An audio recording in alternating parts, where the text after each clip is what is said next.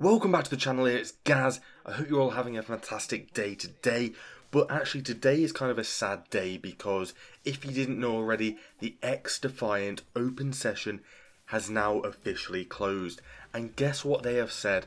They actually said they're not going to be extending it this time because they want to let their team rest. Which is, that's completely fair.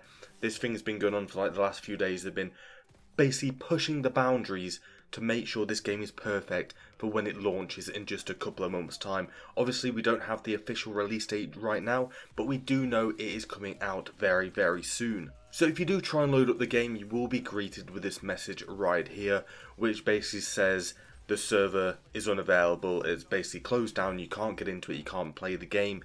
So for right now, there's two things you can probably do. You can either delete the beta or archive it on your console or PC just so it's hidden out the way. Then eventually when the full game does release, what we're hearing is you'll be able to use that same file to be able to play the actual full game. So what did you guys think of the XDefiant open session? Make sure you let me know all your thoughts down in the comment section below. Are you guys hyped for XDefiant? Because I know I am.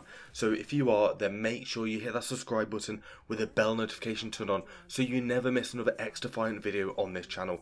As soon as some more content of XDefiant comes out, some more information, I will be dropping it right here. So make sure you hit that subscribe button. Also, if you enjoy these news videos, then make sure you hit the thumbs up and leave all your thoughts down in the comment section below. And I'll see you all in the next videos. Thanks for watching, Gaz, and I'm out. Peace.